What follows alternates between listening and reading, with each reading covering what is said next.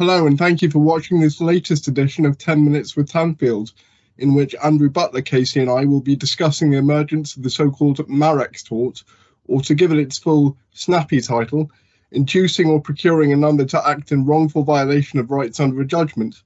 I think we'll stick with the Marex Tort for the rest of the webinar. Andrew, what's it all about? Thank you, Will. Well, the thinking is that if procuring someone to act in breach of contract is a tort, which it is, it would be odd if you could lawfully procure someone to act in breach of judgment obligations. It would mean that the victim of a breach of contract had less protection after his or her rights have been recognised in a judgment than they had before that had happened. And is this a fairly recent development in the law?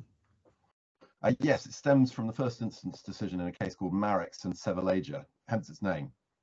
Isn't Marex a leading case on the principle of reflective loss? It is, yes. It was on the reflective loss point that Marex reached the Supreme Court, a 7-person court held by a majority of 4-3, that the principle of reflective loss existed, but contrary to previous thinking, which had seen it popping up everywhere, was limited to the field of company law. But this other aspect of Marex's importance is not so well known. What were the underlying facts in Marex? They were pretty simple, really. Marex obtained a judgment in a contract claim against 2 BVI-registered companies, which were under the control of Mr. Sevelager. It was alleged that Mr. Sevelager transferred assets out of the companies into his personal control, so as to prevent them from being able to satisfy the judgment. Marex brought a claim against Mr. Sevelager, relying on this new tort, and got permission to serve him outside the jurisdiction. Mr. Sevelager applied to set that permission aside, arguing that the tort did not exist, and also that Marex's claim was barred by the reflective loss principle, because if anyone had a complaint about the unlawful stripping of the company's assets, it was the companies themselves and not Marex. So this was just a dispute about whether the order for service out should stand? Yes, and that in turn depended on who had, quotes, the better of the argument for the existence of the tort. And the judge decided that Marex did? Yes, it's quite a short judgment on this point, just 11 paragraphs. It's reported at 2017 4 Weeklies 105, if anyone wants to read it. No disrespect to Mr. Justice Knowles, whose judgment it is, but it doesn't do much more and didn't need to do much more than rehearse the arguments for and against the existence of the tort and decide which was stronger. Did the case go any higher on the point? Yes and no. Mr. Sevelager applied for permission to appeal, but interestingly, on the issue of whether the Marex tort existed, was refused it. Of course, he did get permission on the reflective loss issue, leading to the appellate decisions for which the case is better known. So Lady Justice Asplin, who refused permission to appeal, obviously agreed with Mr.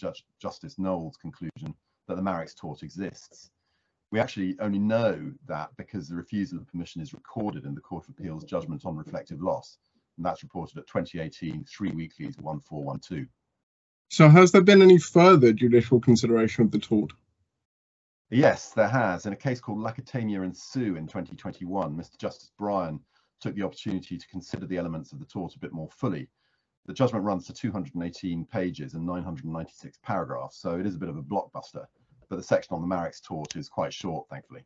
And is that another case of company directors putting company assets beyond the reach of creditors? No, it was mother and son on this occasion. The allegation was that a mother, son, and various corporate defendants had conspired to put the son's assets beyond the reach of a judgment creditor. So what further can we take from that about what's required to establish the tort? Well, Mr. Justice Bryan held at paragraph 126, where he identified at 126 5 what he called essential elements. These were 1, a judgment; 2, breach of the rights existing under that judgment; 3, the defendant's procurement of that breach; 4, the defendant's knowledge of the judgment; and 5, the defendant's realization that the conduct would breach those rights. And did the judge say anything more about the rationale for the existence of the tort? Yes, as Mr. Justice Knowles had done before him, Mr. Justice Bryan said it found, and I quote, a close and I consider compelling analogy with the tort of inducing a breach of contract. He went on to say there would seem to be no compelling reason why, in circumstances where the law protects against intentional interference by third parties with contractual rights, it should not equally protect against intentional interference with rights established by judgments. So, as I understand it, the decisions in both Marex and Lacatania draw on the fact that the underlying claims were in breach of contract, and if procurement of that breach is unlawful, let's call that the contractual tort, procurement of non-performance of the judgment to which the breach also led also has to be considered unlawful. Yes, that's the basic rationale. So a couple of questions maybe flow from that. First, how far do the parallels with the contractual tort go? Do the same rules on, for example, knowledge and intention apply? Yes, the parallels are close. In Lackatamia, after outlining those 5 essential elements, Mr. Justice Bryan identified a number of further principles. For example, just as so-called blind eye knowledge of the contract is sufficient in the contractual tort, so it's not necessary for the wrongdoer in the Marex tort to know the actual terms of the judgment, nor is it necessary to establish spite, desire to injure, or ill will against the claimant, just the intention to procure an outcome which is in fact a violation. So are there any differences at all between the contractual tort and the Marex tort? In one respect, the Marex tort is actually wider than the contractual tort, because in the context of the contractual tort, there can be a defence of justification. Mr. Justice Bryan, while acknowledging that the issue was academic in the case before him, expressed the view that there could never be justification for procuring violation of rights under a judgment. Okay, and the second question is this. What's the position if the underlying case is not a breach of contract claim? I think that's a really interesting question, but I think the answer must be that it doesn't matter. It can't be unlawful to procure violation of a judgment right if the judgment is for breach of contract, but lawful if the judgment is for something else, say for a tortious wrong. That seems logical. Is there any support for that in the case law? Well, I'm aware of one case from earlier this year where His Honour Judge Paul Matthews, sitting as a High Court judge, found that the Marex tort had been committed in relation to a judgment arising from a proprietary estoppel claim. That case is called G&G, Neutral Citation 2022 EWHC 1369. So that decision certainly offers support for the point, although there wasn't in fact much argument about it. I suppose that leads to another question. What if there isn't in fact a judgment in place? I think the understanding of most lawyers is that it's perfectly lawful for a defendant to make themselves judgment proof before judgment. So can it be unlawful for a person to procure another to do that? Well, that's another interesting point. Certainly in Marex, that was one of the arguments deployed against the existence of the tort. Counsel in Marex referred to a 1995 case called Law Debenture Trust Corporation, where Sir Thomas Bingham referred to the legality of defendants making themselves judgment proof.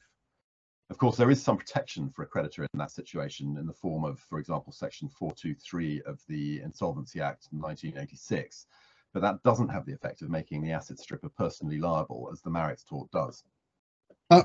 Assuming the Marex tort is not committed in that situation, doesn't that mean that the same conduct, done with the same intention, could be lawful one day, before the judgment is given, and unlawful the next day, after it's given? If so, isn't that a bit illogical, particularly if the asset stripper knows the judgment is coming? Yes, I think that is a bit illogical and is perhaps one of those things that will have to be worked through on a case-by-case basis. At one end of the spectrum, you'll perhaps have someone who sincerely believes in another person's innocence, helping that person divest their assets as a precautionary measure long before judgment is even on the horizon. At the other end of the spectrum, you might have someone who does the same thing, knowing that the person is a wrongdoer and that judgment is imminent and inevitable. It might become necessary for the courts to decide if a person does commit the Marex tort in the latter situation, and if so, at what point the motive and timing of their actions engages liability.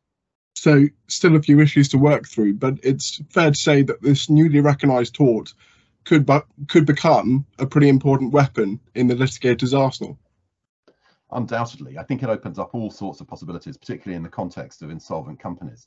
It may give rise to personal remedies against directors in circumstances where it would be difficult or impossible to pierce the corporate veil. Thank you, Andrew, and thanks also to everyone for listening to this webinar. We look forward to bringing you more commentary on topical legal issues in the very near future.